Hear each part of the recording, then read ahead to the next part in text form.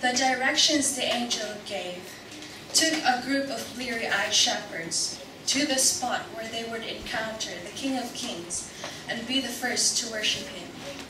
Can you hear them saying, "Let's go now and see the heaven's child, our Savior"? Can you see the shepherds wandering the streets and back alleys of Bethlehem?